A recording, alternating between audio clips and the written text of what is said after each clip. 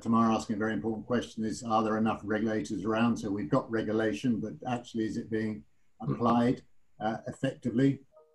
And Jim, who was really the core of the discussion, talking very much about how he works with utilities, particularly wastewater, in terms of helping them address their compliance needs and stay out of jail. So we covered many aspects of the value of data, how it's being used or misused or underused. Really great discussion. Yeah, sounds like it. And we hope you'll continue that discussion in the Stormwater group. Maybe share a recap there, or also in the water quality group that Rick has set up. So for compliance. So thank you guys, that was awesome. And I think next on my list is the lead for water. Kim, could you recap for us what happened with that discussion? Are we going to have a new standard? I hope so. It was a great discussion. So Sandra Longcrier presented a new idea for a performance certification for cities and campuses, where they can look at different standards to see how they're comparing, and then there would be a tiered rating like the LEED system already for buildings, where they're looking at profit, efficiency, health and safety, and community engagement. And so she's really looking for partnerships to see where this new certification might fit in, whether that's USGBC, EPA, AWWA.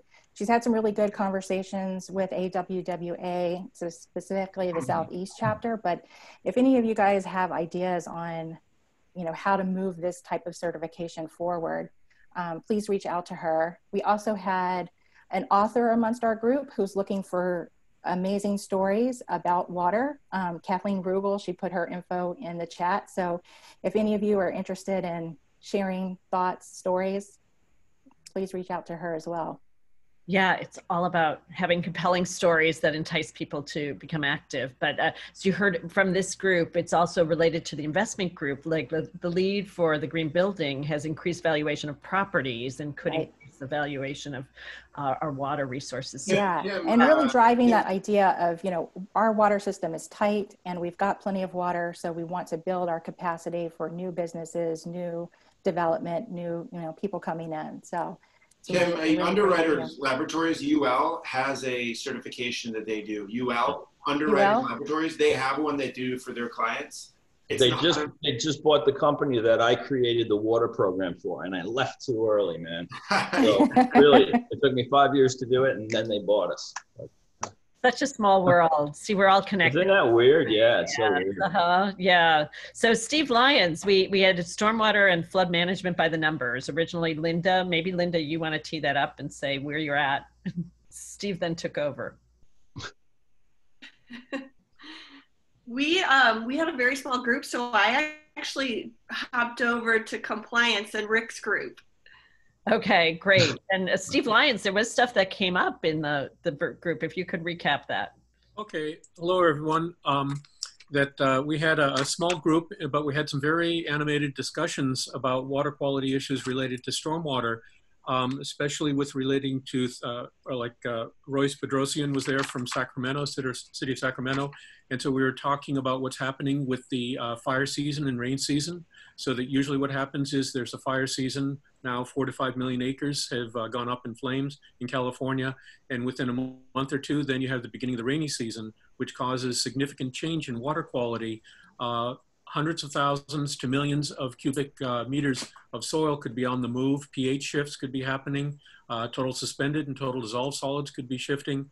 And then Tom Williams joined and talked about bacteria-based sensors that to me sounded quite fascinating, of the ability to have real-time stormwater analysis based on biofilms that if there's a change in water quality, there's a change in conductivity in the microbial biofilms.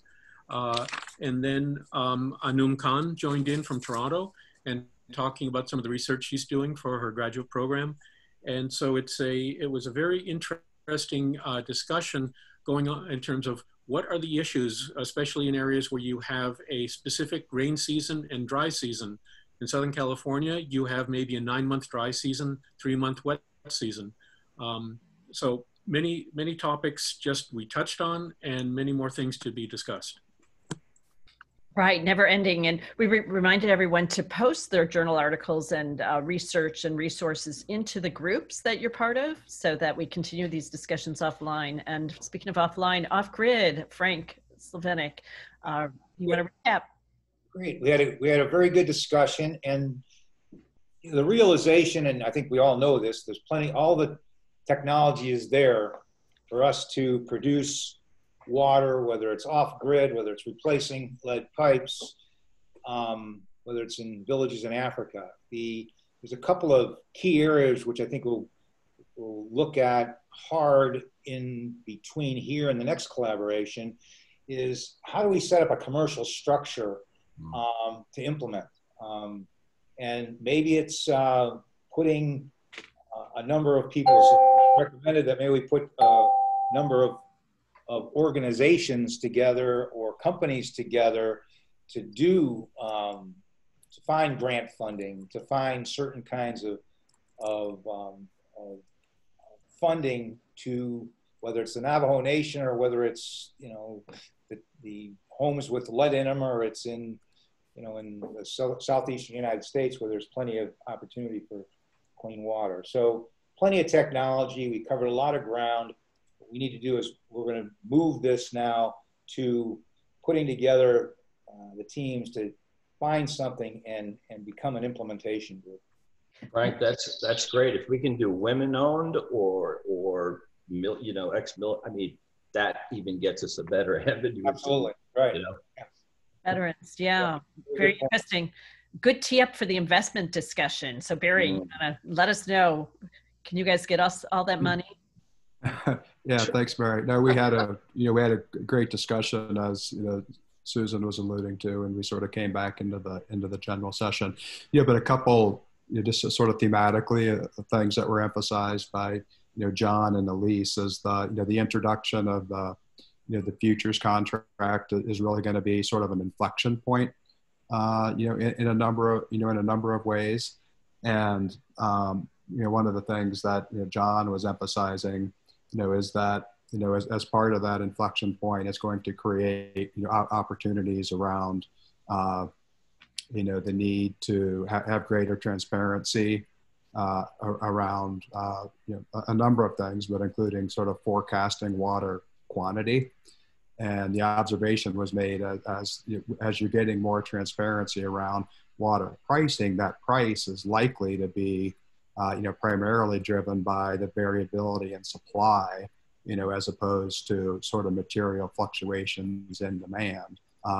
So expect to see that give rise to innovation, with entrepreneurs and visionaries in the space around technologies and processes that sort of give greater insight into that supply. And sort of the second thing I wanted to sort of point out, just to sort of general, we talked about a number of different things, is lots of large financial players globally starting to come into the water space in different ways. So companies with millions of dollars under management sort of coming into the space, which is likely to drive further financial innovation. Just in terms of how these financial players sort of participate now and into the future, and how they make investments and into the future and manage manage risk. Great.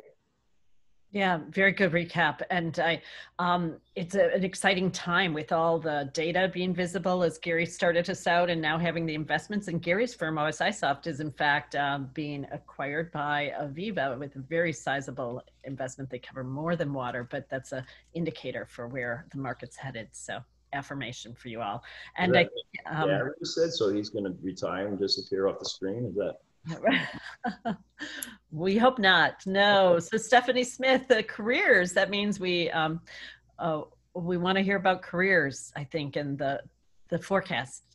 All right, we'll give you the quick summary here is that in our group, Donna is doing some writing, and I wanted to talk about what are some different tools and strategies that we could use to reach the next generation to engage them in water careers. So we talked a little bit about, what are we talking about in terms of careers? We were talking pretty broadly.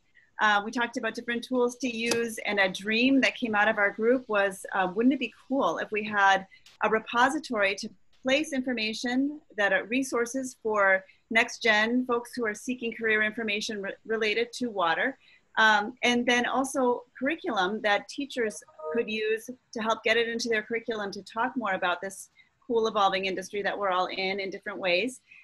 So we talked a little bit also about social media tools and how to get the word out about the water industry and ways to get engaged. But also, we also talked about the value of water and how in our country, in the US, there's not a lot of value placed on water, and how do we try to shift some of that culture a little bit so that people are thinking about the importance of water and the impact of a water career as being something that can be both lucrative and an essential worker who's helping their community. So we talked about a few things, and Donna, I think, will take some of these tools into her writing and some of the tool development that she's going to be working on. So if anyone wants to get more engaged in this discussion, Donna is available, and drop us a line, either me or Donna. And we appreciate any thoughts about next gen.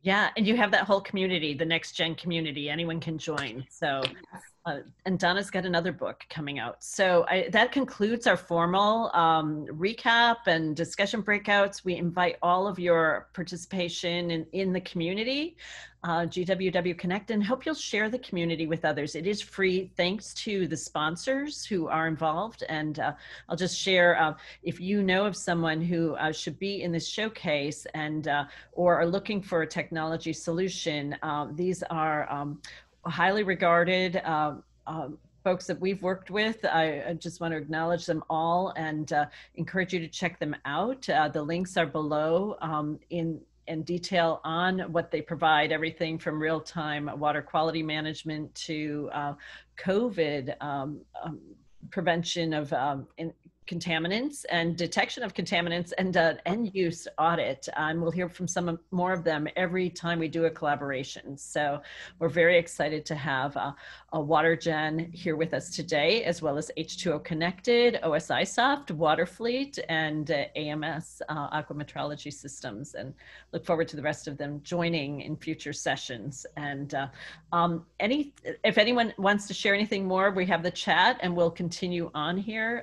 But I just want to allow everyone to also adjourn. Mary, I think there was one other great breakout group, the group that was looking at the digital twin software. Oh my goodness, yes. Could I give a brief review of that? Sorry about that. So I didn't want to interrupt you. You were passing along such useful information. So in our section, we had a demonstration of the digital twin software, which was really interesting and exciting. It provided an avatar view of the full operational plant and the ability to integrate many different layers of data. So you could see the operational data, information about the schematics for the plant, and it was very viable and interesting software for that was user-friendly, according to Wagner, who was presenting it, and then there was follow information provided by Richard as well. Well, yeah. Thank you very much, Joseph. Yeah, it was. You're welcome. Interactive discussion with our team in this environmental, virtual environmental. Right, so important, and beautiful materials are in the digital twin working group on the site, which SWAN is co-sponsoring with us, and they've made that available here. And they also will soon be launching a SWAN promo type of preview group within the community. So thank you very much, Joseph, for catching that, and Wagner for sharing, and Richard, and for Shannon for stepping in for that. For all of our facilitators, let's just give them a round of applause, and our experts. Good job. It was fun, and all of you here are experts in your own right and have initiatives which we hope to continue the dialogue on in the community. And I'm going to hang out here for another 20 minutes or so. So welcome anyone else, but wish everyone else a good day. And thank you for your contributions to making water work here. Thanks, Mary. Bye-bye. Thank you. Bye. Great job. Thank you. Masses of data here, 40, 50, maybe more years of data. And if just that could be exposed and made available as an open data set, it's really going to drive interest in this subject. And I think it would really radically change. I can show you where it is. That would be a good presentation, Mary, for a future one of these. It's on microfiche. I have to say that there's a lot of industries that share that issue with there's so much data stored up. I mean, I'm sure Gary knows very well that there's all this data and it just needs to be accessed and translated into knowledge. Yeah. Jim, I mean, one of the questions I heard earlier was, are there enough regulators? Well, why don't we appoint every single member of the community a regulator and actually give them the tools and let them regulate themselves, because that would be, that would really be effective. What would be the view of regulators, though, in terms of releasing that kind of initiative, because it would have massive implications. I mean, the regulators would then spend all their time just validating and checking and responding to inquiries from the general public in terms of concerns about the data that they were misunderstanding. So I think there's a sort of massive responsibility to ensure that the data which is released is valid and reliable, and not going to lead people up to the wrong conclusion. One of the things that we need to deal with is that we're seeing vast amounts of data, but not necessarily seeing the tools of how you analyze complex data sets. And so maybe Gary could address this, but there are some very powerful tools within the traditional field of multivariate statistics, things like cluster analysis, principal components analysis, that can address the complex data sets and find the internal structure within hundreds of different variables and thousands of cases. Gary, would you want to address that? You're absolutely right. So once you have access to that data, like you say, multivariable analysis, statistical process control, these are all things that can be done. Of course, you hear a lot about AI and machine learning.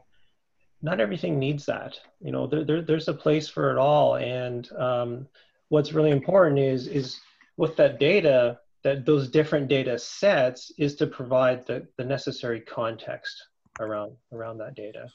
I think a lot of us probably already know that if you're using AI and machine learning, these types of things, if you're to throw a ton of data at it, it's not a big, easy button. You know, it doesn't know one process variable from another. You know, you have to provide the necessary context around it.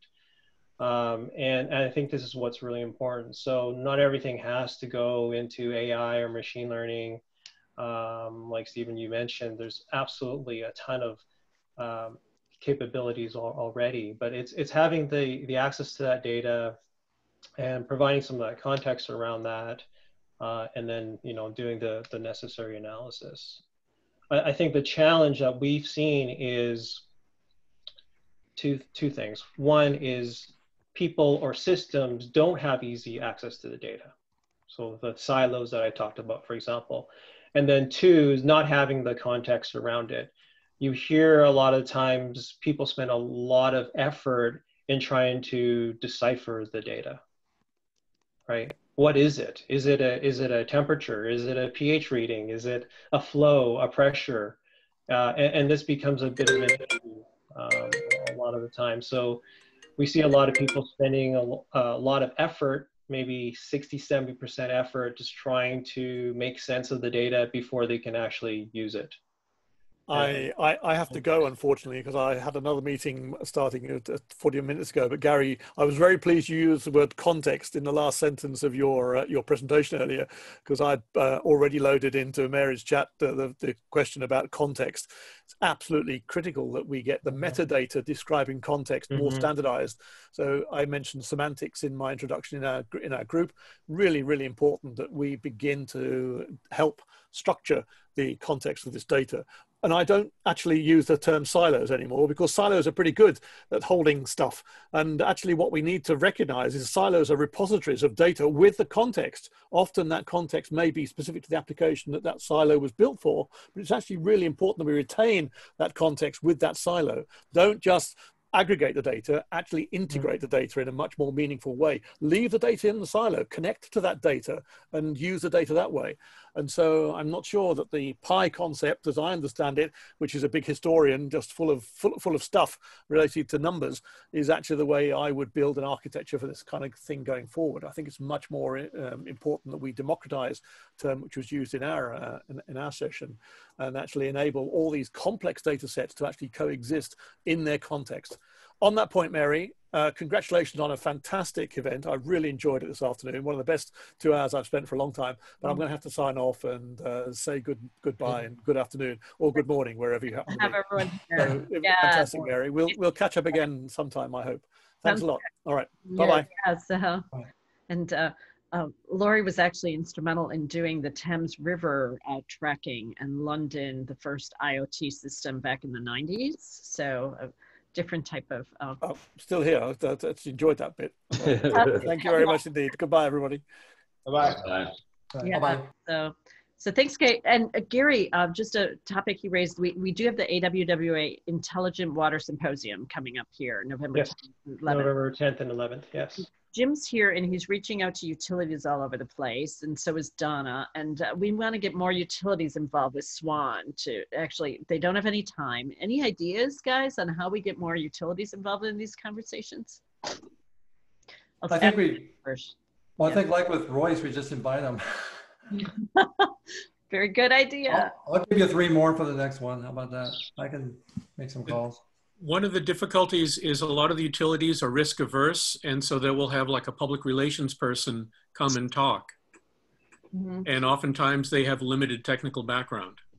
And that's the reason they should be here, actually, to hear from those who are sharing, I think. But yeah, Jim? I've got a comment. Yeah, I think the certified operators, the plant operators, like the chief operators of the water systems or the treatment plants, I think would be key. And I've definitely got some contacts there that would be interested to start the conversation, you know, and get their agency interested in hearing about the stuff. Yeah, that'd be maybe advertising to the operators associations. I know they have one in Florida. I don't know if every state. Sure. That's maybe one way to get the word out, because I would have loved to have something like what Gary Wong had at my plant, because we had GIS and SCADA and utility billing data, but trying to extract it and put it together to something meaningful to make a decision with was painful and slow, or not available. Possible. Right. Yeah. Yeah. Okay. Yeah. I think I can invite some operators. I think would be good. That would be great. I just heard about wateroperator.org. So the EPA, all of these small utilities, like small systems, are run by Rural Cooperative Assistance Partnership and NRWA. And so they're always so busy. But the key that we found was if we can offer continuing education credits. Oh, yeah. That's the reason why they'll show up. So exactly. Especially for water. The wastewater doesn't require it in California, but water for sure. Oh, okay. Great. In Florida, they both do water and do they? Okay, good. Yeah. And we have 2 programs coming up. Sam unfortunately hopped, but this February 23rd to the 27th will be a program that started in India. It's water and waste management. If anyone has a topic or a speaker thing, I'll put that into the group, but just reach out to us if there's ever anything you want to speak on, or just share it in the community if you have a journal article. And then also we have December 10th is our next collaboration like this. We're going to focus on one water system, and Aquatic Informatics will provide a keynote talking about data across the whole system, just as Gary did. So it might feel a little bit similar, but I think it's, then we can have 8 breakouts if people facilitate them and agree to be experts. So we invite you guys as core members of the group. And could I call in Nilo and Nestoran? Do you guys have thoughts, because you're new to this group? Wonderful to have you here. Hello, thank you so much for this opportunity. And my name is Nilüfer, and she's my sister. Her name is Nesrin. And just a short about ourselves, we are researchers in Tehran since 2018, and we are working on environmental interdisciplinary areas such as removing the toxic gases such as carbon monoxide, as well as the water pollution. And currently we could fabricate some novel samples. Hey, just a second. Yeah, go ahead. Currently, we could fabricate some novel samples to nanoadsorbents to remove carbon monoxide, and we could receive support from Ukraine, Australia, and also Imperial College of London for patent them. And after that, we decided to use our material science in water pollution, and we could do some research and publish some articles. And now we were accepted a global program which is held in Vancouver in Canada regarding as an innovation water leader. And now we are focusing on pharmaceutical pollution in water in Toronto area. And now this opportunity is very helpful for us, you know, to learn more from you and also get support from you, because we have another nano-absorbent to remove carbon monoxide, and we would like to patent it in United States.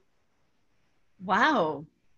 You have a lot going on. Well, Gary's right up in Vancouver, and Anum's right there in Toronto, right next to you. So you're actually very close physically to some of these people. But your pharma background, that's very inspiring. So we can chat offline. You can leave your contact information here in the chat and also be in the community. But congratulations for your awards and for your pharma research and impact. Yeah, I should stick with you guys. I did Amgen up in Canada and all the US, you know, and I've got models and all kinds of stuff on big pharma that I put together for water. So yes, and also I have to say that we do our research online, and we are at the moment we are not in Canada. Are you in Tehran or? Yes. Right, I knew that. I thought you were okay. Wow, so it's really late there, right? No, now it is 8 p.m. Oh, not so bad. Okay. Well, nice to have you join us from there. And Anum also had an award I want to hear about. And then Neha, if you want to say something, and Ed, I just want to give everyone the chance to speak who hasn't yet. Yeah, sure. Thank you so much, Mary, for this opportunity, and everyone being here as well. Like Mary mentioned, I am a grad student from Toronto, and so I have a bachelor's in civil engineering. And during my undergrad, I was working on the flushability project. So through Ryerson, we were able to develop Canada's first third-party testing facility for flushability. And so what that means is basically I was testing a number of different consumer products to see how well they disintegrated in water. And what I found was that it's a very false claim. And so they do seem to be causing a lot of reported operational problems in the collection systems and the pump stations, lift stations, all that kind of stuff. So along the way, I've been awarded a number of research grants. One of them that I'm working for right now is Lab to Market.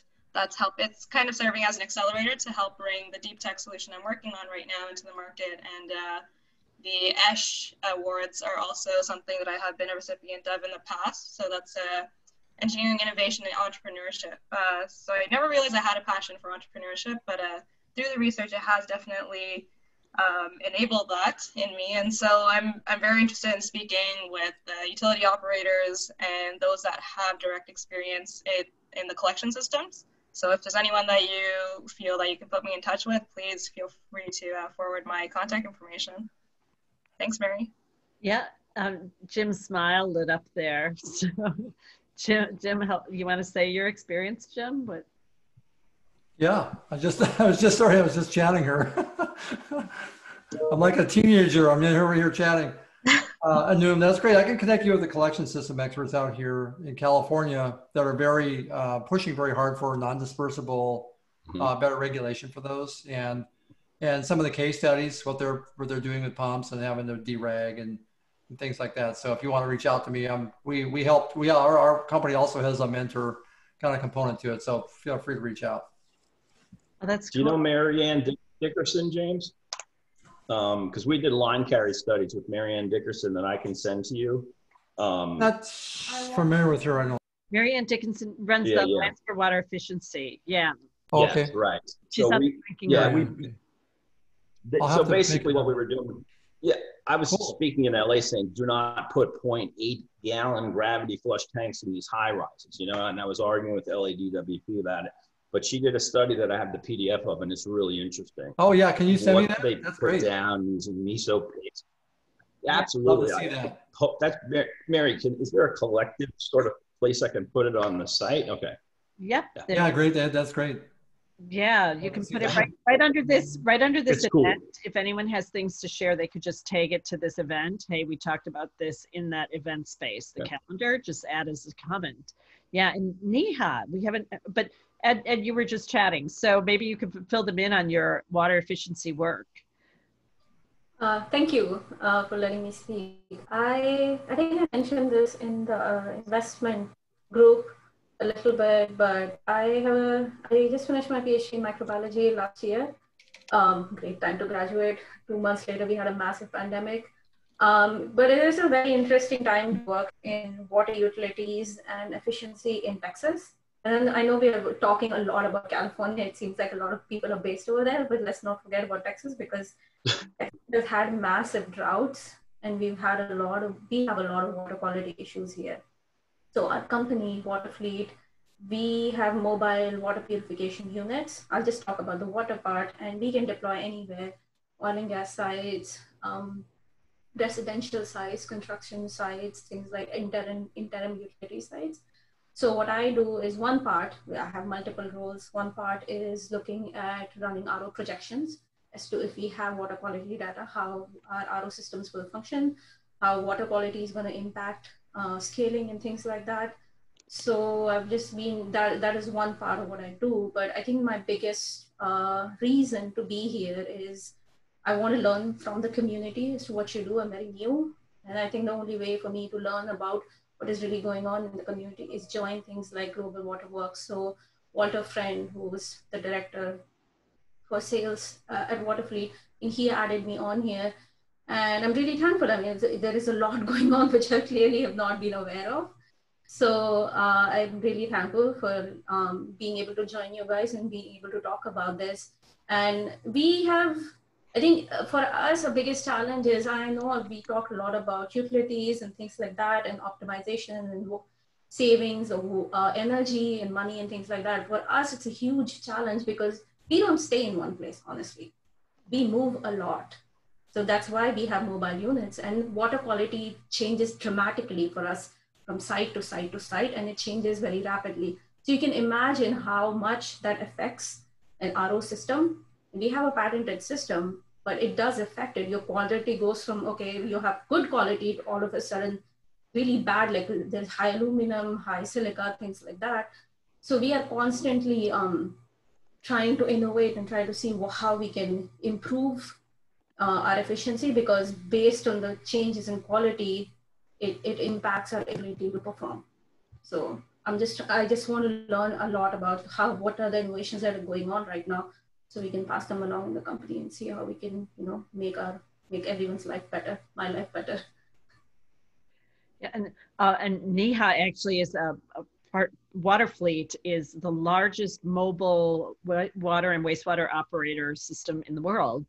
Yes. Bringing out these mobile units like in all the hurricane areas or the fire areas, or if you have interim, like you're doing pipe replacement or like small communities, rather than building a whole facility, it's a great way to address a need for construction, oil and gas. We're very excited to have you guys as part of the platform, and your innovation just shows massive returns for carbon and for reduction in energy. So yeah, thank you for coming in, Neha. And thank you, I appreciate that. We are actually doing hurricane response right now as we guys speak.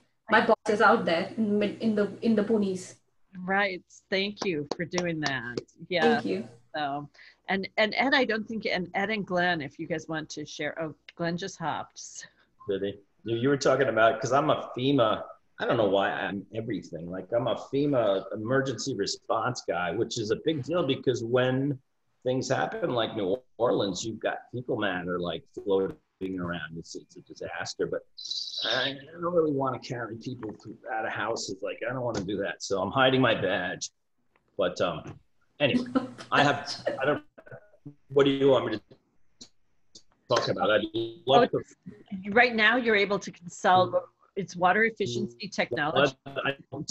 With all of my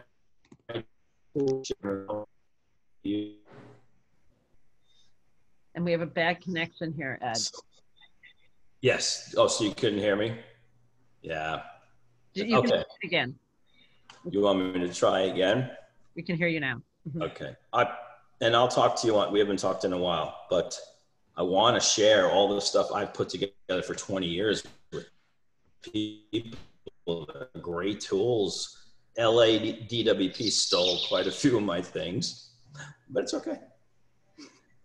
So Ed's a phenomenal resource, has the Amgen for the pharmaceutical research. Ladies, could you put, is it water efficiency technologies? I'll just put it in the thing. It is, but it's like it just, the site got thrown up there and there's not a lot of content. I need to start working that site, So then maybe you could put that in. So okay. Is water efficient technologies, if you could put the URL. Water efficient, I'll put the URL. Okay, yes. Always spell it wrong. Sorry. Great. Donna, anything, Frank, anything more to add? Or Shana? I just enjoyed hearing about everybody else's information, and I like being part of the community and seeing how wide a world it really is. Yeah, well, you've been there from the start. Donna's our newsletter editor, so couldn't do it without her. And now Shana with SWAN, we're working with them. Any thoughts, Shana, on what we do next? Awesome job with the breakouts. We all went and came back like Harry Potter. Thank you. It's really great. It's magical. Again, I'll kind of reiterate what Donna said as well. It's great to be a part of this community, a part of this forum. Anyone here, I encourage you to join the SWAN forum page. Maybe in a couple of days, working on building that up, but you'll be able to get information there.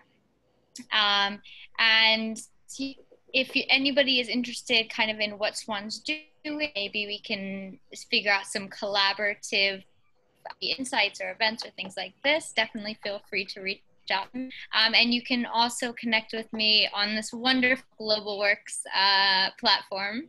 That's really great to use. So Mary, thank you for that also. My pleasure. Yes, it was easier this time with you here for sure, Shana. So, and Frank, you close us out.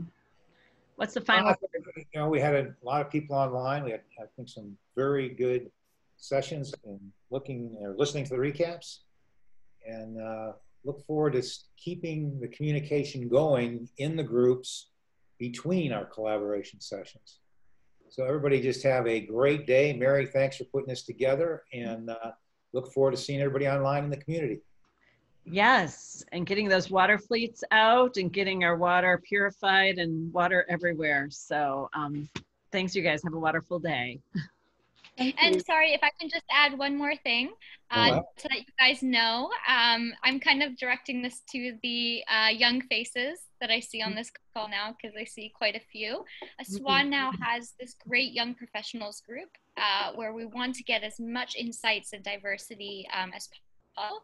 So if you're interested, effluent, whether it's a car wash or a food plant, and that then led into a series of discussions around regulatory control. Right. And Tamara asking a very important question is, are there enough regulators around? So we've got regulation, but actually is it being applied effectively? And Jim, who was really the core of the discussion, talking very much about how he works with utilities, particularly wastewater, in terms of helping them address their compliance needs and stay out of jail. So we covered many aspects of the value of data, how it's being used or misused or underused. Really great discussion. Yeah, sounds like it. And we hope you'll continue that discussion in the Stormwater group. Maybe share a recap there, or also in the water quality group that Rick has set up. So for compliance. So thank you guys. That was awesome. And I think next on my list is the lead for water. Kim, could you recap for us what happened with that discussion? Are we going to have a new standard? I hope so. It was a great discussion. So Sandra Longcrier presented a new idea for a performance certification for cities and campuses where they can look at different standards to see how they're comparing. And then there would be a tiered rating like this LEED system already for buildings, where they're looking at profit, efficiency, health and safety, and community engagement. And so she's really looking for partnerships to see where this new certification might fit in, whether that's USGBC, EPA, AWWA. She's had some really good conversations with AWWA, so specifically the Southeast chapter. But if any of you guys have ideas on, how to move this type of certification forward, please reach out to her. We also had an author amongst our group who's looking for amazing stories about water. Kathleen Rugel, she put her info in the chat. So if any of you are interested in sharing thoughts, stories, please reach out to her as well. Yeah, it's all about having compelling stories that entice people to become active. But as you heard from this group, it's also related to the investment group. Like the lead for the green building has increased valuation of properties and could increase the valuation of our water resources. Yeah, and really driving that idea of, our water system is tight and we've got plenty of water. So we want to build our capacity for new businesses, new development, new, people coming in. So Kim, Underwriters Laboratories, UL, has a certification that they do. UL, Underwriters Laboratories, they have one they do for their clients. They just bought the company that I created the water program for, and I left too early, man. So really, it took me 5 years to do it, and then they bought us. Such a small world. See, we're all connected. Isn't that weird? Yeah, it's so weird. Yeah. So Steve Lyons, we had stormwater and flood management by the numbers. Originally, Linda, maybe Linda, you want to tee that up and say where you're at. Steve then took over. We had a very small group, so I actually hopped over to compliance and Rick's group. Okay, great. And Steve Lyons, there was stuff that came up in the group. If you could recap that. Okay. Hello, everyone. We had a small group, but we had some very animated discussions about water quality issues related to stormwater, especially with relating to, Royce Bedrosian was there from Sacramento, City of Sacramento. And so we were talking about what's happening with the fire season and rain season. So that usually what happens is there's a fire season. Now 4 to 5 million acres have gone up in flames in California. And within a month or two, then you have the beginning of the rainy season, which causes significant change in water quality. Hundreds of thousands to millions of cubic meters of soil could be on the move. pH shifts could be happening. Total suspended and total dissolved solids could be shifting. And then Tom Williams joined and talked about bacteria-based sensors that to me sounded quite fascinating, of the ability to have real-time stormwater analysis based on biofilms that if there's a change in water quality, there's a change in conductivity in the microbial biofilms. And then Anum Khan joined in from Toronto and talking about some of the research she's doing for her graduate program. And so it was a very interesting discussion going on in terms of what are the issues, especially in areas where you have a specific rain season and dry season. In Southern California, you have maybe a 9-month dry season, 3-month wet season. So many topics we touched on, and many more things to be discussed. Right, never ending. And we reminded everyone to post their journal articles and research and resources into the groups that you're part of, so that we continue these discussions offline. And speaking of offline, off-grid, Frank Slovenec, you want to recap? Great. We had a very good discussion, and the realization, and I think we all know this, there's plenty, all the technology is there for us to produce water, whether it's off-grid, whether it's replacing lead pipes, whether it's in villages in Africa. There's a couple of key areas which I think we'll look at hard in between here and the next collaboration is how do we set up a commercial structure to implement? And maybe it's putting a number of people recommended that maybe we put a number of organizations together or companies together to do, to find grant funding, to find certain kinds of funding to, whether it's the Navajo Nation or whether it's, you know, the homes with lead in them, or it's in, you know, in the southeastern United States where there's plenty of opportunity for clean water. So plenty of technology. We covered a lot of ground.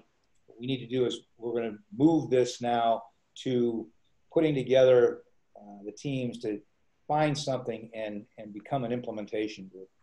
Right, that's great. If we can do women-owned or you know, ex-mil, I mean, that even gets us a better avenue. Absolutely, right. You know? Veterans, yeah, very interesting. Good tee up for the investment discussion. So Barry, let us know. Can you guys get us all that money? Yeah, thanks, Barry. No, we had a great discussion, as you know, Susan was alluding to, and we sort of came back into the general session.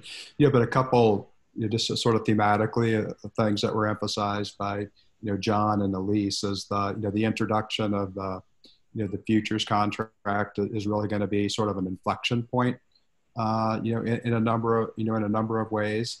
And one of the things that John was emphasizing, is that as part of that inflection point, it's going to create opportunities around the need to have greater transparency around a number of things, but including sort of forecasting water quantity. And the observation was made as you're getting more transparency around water pricing, that price is likely to be primarily driven by the variability in supply, as opposed to sort of material fluctuations in demand. So expect to see that give rise to innovation, with entrepreneurs and visionaries in the space around technologies and processes that sort of give greater insight into that supply. And sort of the second thing I wanted to to sort of point out, just to sort of general, we talked about a number of different things, is lots of large financial players globally starting to come into the water space in different ways. So companies with millions of dollars under management sort of coming into the space, which is likely to drive further financial innovation. Just in terms of how these financial players sort of participate now and into the future, and how they make investments and into the future and manage manage risk. Great.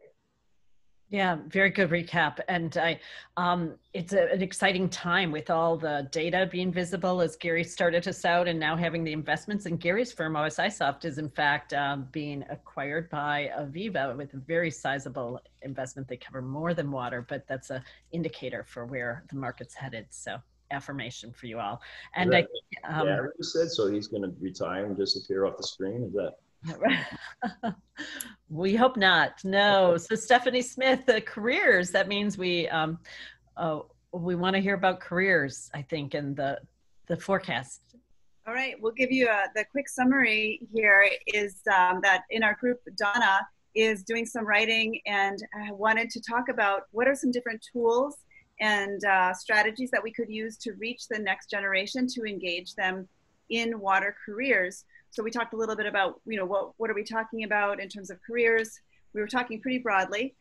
We talked about different tools to use, and a dream that came out of our group was, wouldn't it be cool if we had a repository to place information that are resources for next gen folks who are seeking career information related to water, and then also curriculum that teachers could use to help get it into their curriculum to talk more about this cool evolving industry that we're all in different ways. So we talked a little bit also about social media tools and how to get the word out about the water industry and ways to get engaged. But also, we also talked about the value of water and how in our country, in the US, there's not a lot of value placed on water, and how do we try to shift some of that culture a little bit so that people are thinking about the importance of water and the impact of a water career as being something that can be both lucrative and, you know, an essential worker who's helping their community. So we talked about a few things, and Donna, I think, will take some of these tools into her writing and some of the tool development that she's going to be working on. So if anyone wants to get more engaged in this discussion, Donna is available, and drop us a line, either me or Donna. And we appreciate any thoughts about Next Gen. Yeah, and you have that whole community, the Next Gen community. Anyone can join. So, and Donna's got another book coming out. So that concludes our formal recap and discussion breakouts. We invite all of your participation in the community, GWW Connect, and hope you'll share the community with others. It is free thanks to the sponsors who are involved. And I'll just share, if you know of someone who should be in this showcase and or are looking for a technology solution, these are highly regarded folks that we've worked with. I just want to acknowledge them all and encourage you to check them out. The links are below in detail on what they provide, everything from real-time water quality management to COVID prevention of contaminants and detection of contaminants and end use audit. And we'll hear from more of them every time we do a collaboration. So we're very excited to have a WaterGen here with us today, as well as H2O Connected, OSIsoft, Waterfleet, and AMS, Aqua Metrology Systems, and look forward to the rest of them joining in future sessions. And if anyone wants to share anything more, we have the chat and we'll continue on here. But I just want to allow everyone to also adjourn. Mary, I think there was one other great breakout group, the group that was looking at the digital twin software. Oh my goodness, yes. Could I give a brief review of that? Sorry about that. So I didn't want to interrupt you. You were passing along such useful information. So in our section, we had a demonstration of the digital twin software, which was really interesting and exciting. It provided an avatar view of the full operational plant and the ability to integrate many different layers of data. So you could see the operational data, information about the schematics for the plant, and it was very viable and interesting software for that was user-friendly, according to Wagner, who was presenting it, and then there was follow-up information provided by Richard as well. Well, yeah. Thank you very much, Joseph. Yeah, it was You're welcome. Interactive discussion with our team in the environmental, virtual environmental. Right, so important, and beautiful materials are in the digital twin working group on the site, which SWAN is co-sponsoring with us, and they've made that available here. And they also will soon be launching a SWAN promo type of preview group within the community. So thank you very much, Joseph, for catching that, and Wagner for sharing, and Richard, and for Shannon for stepping in for that. For all of our facilitators, let's just give them a round of applause, and our experts. Good job. It was fun, and all of you here are experts in your own right and have initiatives which we hope to continue the dialogue on in the community. And I'm going to hang out here for another 20 minutes or so, so welcome anyone else, but wish everyone else a good day, and thank you for your contributions to making water work here. Thanks, Mary. Bye-bye. Thank you. Great job. Thank you. Masses of data here, 40, 50, maybe more years of data. And if just that could be exposed and made available as an open data set, it's really going to drive interest in this subject. And I think it would really radically change. I can show you where it is. That would be a good presentation, Mary, for a future one of these. It's on microfiche. I have to say that there's a lot of industries that share that issue with there's so much data stored up. I mean, I'm sure Gary knows very well that there's all this data and it just needs to be accessed and translated into knowledge. Yeah. I mean, one of the questions I heard earlier was, are there enough regulators? Well, why don't we appoint every single member of the community a regulator and actually give them the tools and let them regulate themselves, because that would be, that would really be effective. What would be the view of regulators, though, in terms of releasing that kind of initiative, because it would have massive implications. I mean, the regulators would then spend all their time just validating and checking and responding to inquiries from the general public in terms of concerns about the data that they were misunderstanding. So I think there's a sort of massive responsibility to ensure that the data which is released is valid and reliable, and not going to lead people up to the wrong conclusion. One of the things that we need to deal with is that we're seeing vast amounts of data, but not necessarily seeing the tools of how you analyze complex data sets. And so maybe Gary could address this, but there are some very powerful tools within the traditional field of multivariate statistics, things like cluster analysis, principal components analysis, that can address the complex data sets and find the internal structure within hundreds of different variables and thousands of cases. Gary, would you want to address that? You're absolutely right. So once you have access to that data, like you say, multivariable analysis, statistical process control, these are all things that can be done. Of course, you hear a lot about AI and machine learning. Not everything needs that. You know, there's a place for it all. And what's really important is with that data, that those different data sets is to provide the necessary context around that data.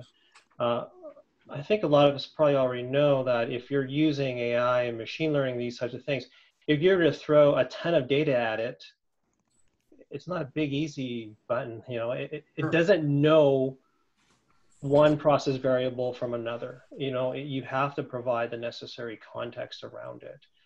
And I think this is what's really important. So not everything has to go into AI or machine learning.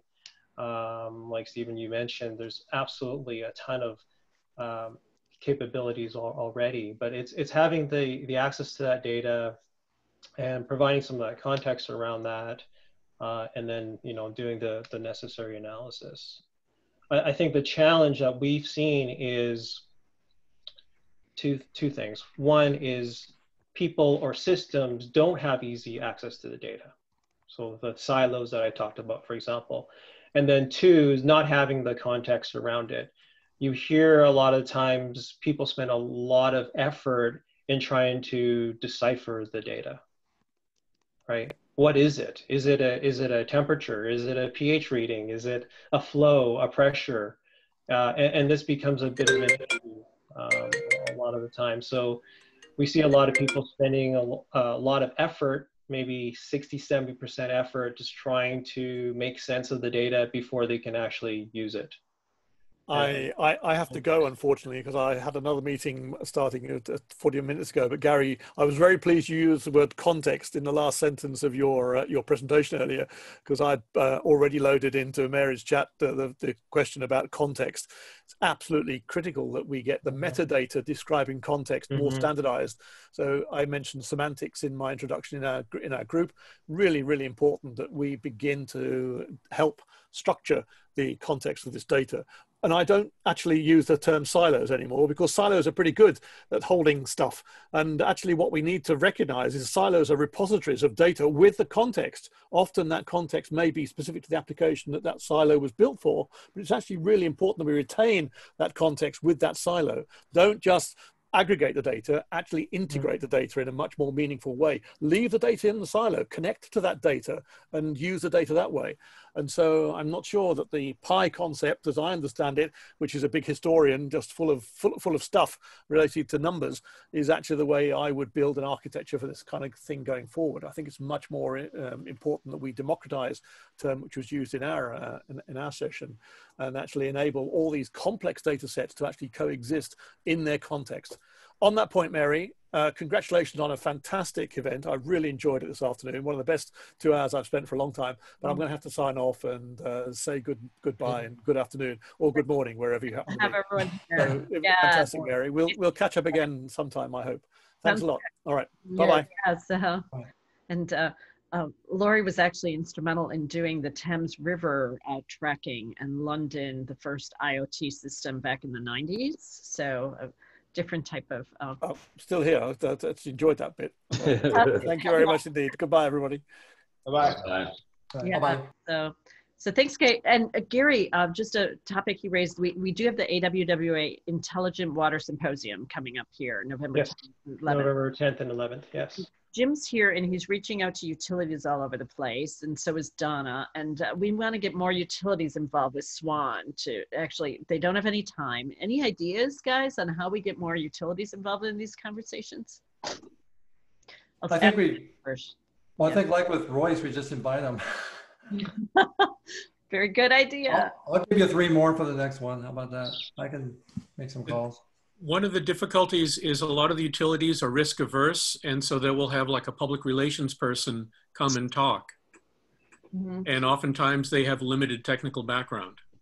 And that's the reason they should be here, actually, to hear from those who are sharing, I think. But yeah, Jim? I've got a comment. Yeah, I think the certified operators, the plant operators, like the chief operators of the water systems or the treatment plants, I think would be key. And I've definitely got some contacts there that would be interested to start the conversation, you know, and get their agency interested in hearing about the stuff. Yeah, that'd be maybe advertising to the operators associations. I know they have one in Florida. I don't know if every state. Sure. That's maybe one way to get the word out, because I would have loved to have something like what Gary Wong had at my plant, because we had GIS and SCADA and utility billing data, but trying to extract it and put it together to something meaningful to make a decision with was painful and slow, or not available. Possible. Right. Yeah. Yeah. Okay. I think I can invite some operators. I think would be good. That would be great. I just heard about wateroperator.org. So the EPA, all of these small utilities, like small systems, are run by Rural Cooperative Assistance Partnership and NRWA. And so they're always so busy. But the key that we found was if we can offer continuing education credits. Oh, yeah. That's the reason why they'll show up. So exactly. Especially for water. The wastewater doesn't require it in California, but water for sure. Oh, okay. Great. In Florida, they both do water and do they? Okay, good. Yeah. And we have 2 programs coming up. Sam unfortunately hopped, but this February 23rd to the 27th will be a program that started in India. It's water and waste management. If anyone has a topic or a speaker thing, I'll put that into the group, but just reach out to us if there's ever anything you want to speak on, or just share it in the community if you have a journal article. And then also we have December 10th is our next collaboration like this. We're going to focus on one water system, and Aquatic Informatics will provide a keynote talking about data across the whole system, just as Gary did. So it might feel a little bit similar, but cool. I think it's, then we can have 8 breakouts if people facilitate them and agree to be experts. So we invite you guys as core members of the group. And could I call in Nilo and Nastaran? Do you guys have thoughts, because you're new to this group? Wonderful to have you here. Hello, thank you so much for this opportunity. And my name is Nilüfer, and she's my sister. Her name is Nasran. And just a short about ourselves, we are researchers in Tehran since 2018, and we are working on environmental interdisciplinary areas such as removing the toxic gases such as carbon monoxide, as well as the water pollution. And currently we could fabricated some novel samples. Hey, just a second. Yeah, go ahead. Currently, we could fabricate some novel samples to nanoadsorbents to remove carbon monoxide, and we could receive support from Ukraine, Australia, and also Imperial College of London for patent them. And after that, we decided to use our material science in water pollution, and we could do some research and publish some articles. And now we were accepted a global program which is held in Vancouver in Canada regarding as an innovation water leader. And now we are focusing on pharmaceutical pollution in water in Toronto area. And now this opportunity is very helpful for us, to learn more from you and also get support from you, because we have another nanoabsorbent to remove carbon monoxide, and we would like to patent it in United States. Wow. You have a lot going on. Well, Gary's right up in Vancouver, and Anum's right there in Toronto, right next to you. So you're actually very close physically to some of these people. But your pharma background, that's very inspiring. So we can chat offline. You can leave your contact information here in the chat and also be in the community. But congratulations for your awards and for your pharma research and impact. Yeah, I should stick with you guys. I did Amgen up in Canada and all the US, and I've got models and all kinds of stuff on big pharma that I put together for water. So yes, and also I have to say that we do our research online, and we are at the moment we are not in Canada. Are you in Tehran or? Yes. Right, I knew that. I thought you were okay. Wow, so it's really late there, right?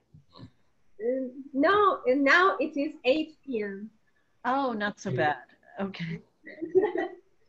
Well, nice to have you join us from there. And Anum also had an award I want to hear about. And then Neha, if you want to say something, and Ed, I just want to give everyone the chance to speak who hasn't yet. Sure. Thank you so much, Mary, for this opportunity, and everyone being here as well.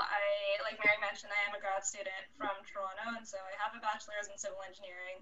And during my undergrad, I was working on the flushability project. So through Ryerson, we were able to develop Canada's first third-party testing facility for flushability. And so what that means is basically I was testing a number of different consumer products to see how well they disintegrated in water.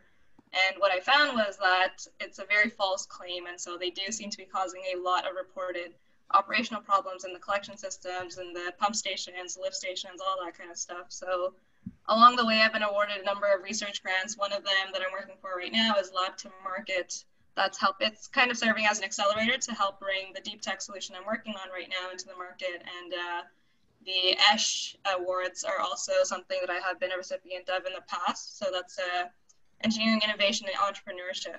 So I never realized I had a passion for entrepreneurship, but through the research, it has definitely enabled that in me. And so I'm very interested in speaking with utility operators and those that have direct experience in the collection systems. So if there's anyone that you feel that you can put me in touch with, please feel free to forward my contact information. Thanks, Mary. Yeah, Jim's smile lit up there. So, Jim, you want to say your experience, Jim? What? Yeah, I was just chatting her. I'm like a teenager. I'm over here chatting. Anum, that's great. I can connect you with the collection system experts out here in California that are pushing very hard for non-dispersible, better regulation for those, and some of the case studies, what they're doing with pumps and having to dereg and things like that. So if you want to reach out to me, our company also has a mentor kind of component to it. So feel free to reach out. Oh, that's cool. Do you know Marianne Dickerson, James? Because we did line carry studies with Marianne Dickerson that I can send to you. Not familiar with her, I know. Marianne Dickerson runs the Alliance for Water Efficiency. Yeah. Oh, okay. Yes, right. She's so on we, the ranking yeah, board. so basically what we were doing, Yeah, I was speaking in LA saying, do not put 0.8 gallon gravity flush tanks in these high rises, you know, and I was arguing with LADWP about it. But she did a study that I have the PDF of, and it's really interesting. Oh yeah, can you send me that? They That's put great. down using miso paste. Love Absolutely. to see that. That's Mary. Is there a collective sort of place I can put it on the site? Okay. Yep. Yeah, great. That's great. Yeah, you can put it right under this It's event. cool. If anyone has things to share, they could just tag it to this event. Hey, we talked about this in that event space. The calendar, just add as a comment. Yeah, and Neha, we haven't, but Ed, you were just chatting, so maybe you could fill them in on your water efficiency work. Thank you for letting me speak. I think I mentioned this in the investment group a little bit, but I just finished my PhD in microbiology last year. Great time to graduate. 2 months later, we had a massive pandemic. But it is a very interesting time to work in water utilities and efficiency in Texas. And I know we are talking a lot about California. It seems like a lot of people are based over there, but let's not forget about Texas, because Texas has had massive droughts, and we have a lot of water quality issues here. So our company, Waterfleet, we have mobile water purification units. I'll just talk about the water part, and we can deploy anywhere: oil and gas sites, residential sites, construction sites, things like interim utility sites. So what I do is one part, I have multiple roles. One part is looking at running RO projections as to if we have water quality data, how our RO systems will function, how water quality is going to impact scaling and things like that. So I've just been, that is one part of what I do. But I think my biggest reason to be here is I want to learn from the community as to what you do. I'm very new. And I think the only way for me to learn about what is really going on in the community is join things like GlobalWaterWorks. So Walter Friend, who was the director for sales at Waterfleet, and he added me on here. And I'm really thankful. I mean, there is a lot going on which I clearly have not been aware of. So I'm really thankful for being able to join you guys and being able to talk about this. And we have, I think for us, the biggest challenge is, I know we talk a lot about utilities and things like that, and optimization and savings of energy and money and things like that. For us, it's a huge challenge because we don't stay in one place, honestly. We move a lot. So that's why we have mobile units, and water quality changes dramatically for us from site to site to site, and it changes very rapidly. So you can imagine how much that affects an RO system. We have a patented system, but it does affect it. Your quality goes from, okay, you have good quality to all of a sudden really bad, like there's high aluminum, high silica, things like that. So we are constantly trying to innovate and try to see how we can improve our efficiency, because based on the changes in quality, it impacts our ability to perform. So I just want to learn a lot about what are the innovations that are going on right now, so we can pass them along in the company and see how we can, make everyone's life better, my life better. Yeah, and Neha actually is Waterfleet is the largest mobile water and wastewater operator system in the world. Yes. Bringing out these mobile units like in all the hurricane areas or the fire areas, or if you have interim, like you're doing pipe replacement or like small communities, rather than building a whole facility. It's a great way to address the need for construction, oil and gas. We're very excited to have you guys as part of the platform, and your innovation just shows massive returns for carbon and for reduction in energy. So yeah, thank you for coming in, Neha. And thank you, I appreciate that. We are actually doing hurricane response right now as we guys speak. My boss is out there in the ponies. Right. Thank you for doing that. Yeah. Thank you. So, and Ed, I don't think, and Ed and Glenn, if you guys want to share. Oh, Glenn just hopped. Really? You were talking about, because I'm a FEMA, I don't know why I'm everything. Like I'm a FEMA emergency response guy, which is a big deal because when things happen like New Orleans, you've got people matter like floating around. It's a disaster, but I don't really want to carry people out of houses. Like I don't want to do that. So I'm hiding my badge. But anyway, what do you want me to talk about. I'd love to. Right now, you're able to consult. It's water efficiency technology. With all of my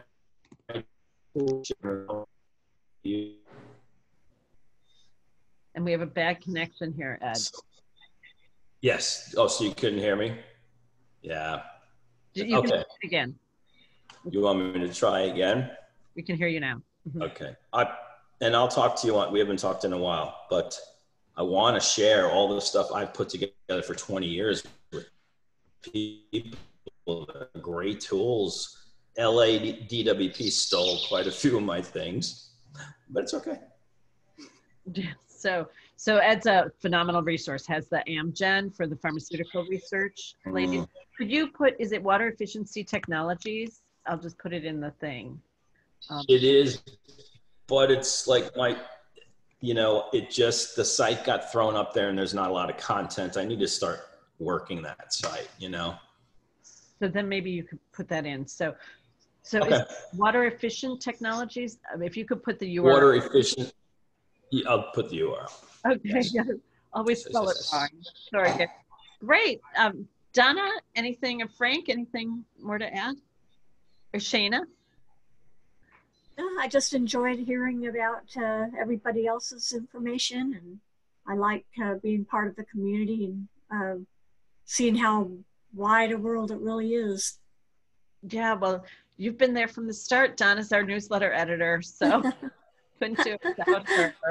And now Shana with SWAN, we're working with them. Any thoughts, Shana, on what we do next? Awesome job with the breakouts. We all went and came back like Harry Potter. Thank you. It's really great. It's magical. Again, I'll kind of reiterate what Donna said as well. It's great to be a part of this community, a part of this forum.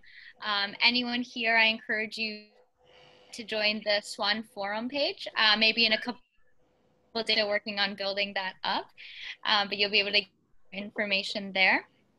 And if anybody is interested kind of in what SWAN's doing, maybe we can figure out some collaborative insights or events or things like this. Definitely feel free to reach out. And you can also connect with me on this wonderful GlobalWaterWorks platform. That's really great to use. So Mary, thank you for that also. My pleasure. Yes, it was easier this time with you here for sure, Shana. So, and Frank, you close us out. What's the final word? We had a lot of people online. We had, I think, some very good sessions and listening to the recaps, and look forward to keeping the communication going in the groups between our collaboration sessions. So everybody just have a great day. Mary, thanks for putting this together, and look forward to seeing everybody online in the community. Yes, and getting those water fleets out and getting our water purified and water everywhere. So thanks, you guys. Have a wonderful day. And sorry, if I can just add one more thing so that you guys know, I'm kind of directing this to the young faces that I see on this call now, because I see quite a few. SWAN now has this great young professionals group where we want to get as much insights and diversity as possible. So if you're interested in joining or even just listening into the calls and things like this, you can also feel free to reach out to me. And now I will let you go. Thank you. Great. Have a good day, everyone. Thanks Bye. for being here. Bye. Thank you, Mary.